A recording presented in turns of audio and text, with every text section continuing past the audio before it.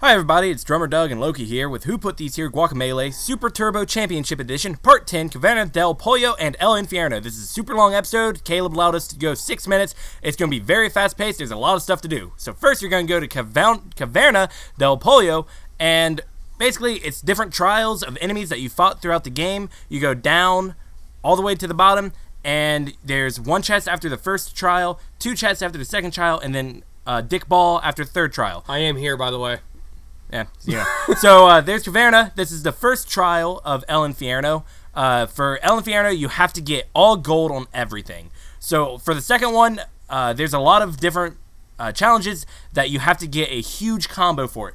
The best way to do that is to switch into the soccer suit. The Portera. I don't know the actual name of it. It's a soccer suit. It's a soccer suit. That's the easiest way to do it.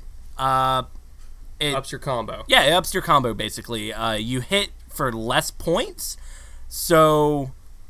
You hit more times. Yeah, thanks. I'm getting tongue-tied. That happens. So here, you're just going to do some platforming, dodge roll through the thorns, just kind of watch your step, learn the pattern, kind of. So here, basically, kill everyone as quickly as possible. Don't let them kill you. You just have to survive for 1:45. We're already on trial number 5, so that's fun.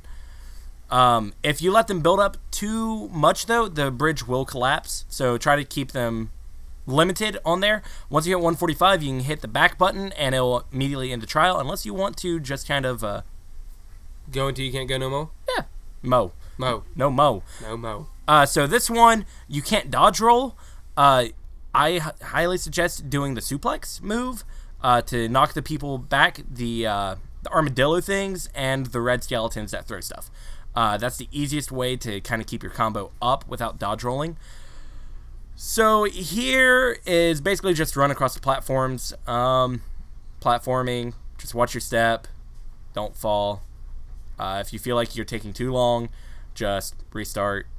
It's not too bad. It took us 25 seconds. Also, if you notice, I am not in this video. We recommend that you do this by yourself. A second person can really end your combo really fast, and it is a good way to end a friendship. We're still friends, right? If you say so. Whatever. Asshole. So, this one, you cannot use special moves. So, you can dodge roll, you can throw. This one, platform using your special moves. Very quick. If you kind of just pause and play over and over again, it'll just kind of show you exactly what we used. It's not too bad. It's not too bad at all. This one, you can't throw, which is really annoying. Those are the chupa thingies. Of the chupa things, yeah. Just try to knock them down and suplex them as quickly as possible. That is what I recommend. You just said you couldn't throw. Did I say throw? You said throw. Special move. That's what I meant. Okay. Yeah, sorry, I'm losing my mind. So, after the first 10, that's when you can get the chest of the area. You have the first door, which is one chest. The second door, which gives you the Pollo Bomba, which you should have at this point. And also another chest. Then the third chest, which is for 10 golds. Look at that. Second Dick Ball of the episode. Bam. 2 Dick Balls, 1 episode. I'm pretty sure there's a video similar to that on the internet that's been taken down. Kids, don't look it up. So, use special moves to maneuver. Not too bad. This one, drop down beneath the platforms that slide, and then Rooster Uppercut back up. This one, you're going to want a dashing derp derp, then Rooster Uppercut. Not too bad. This one, the enemies are invincible. No, they aren't.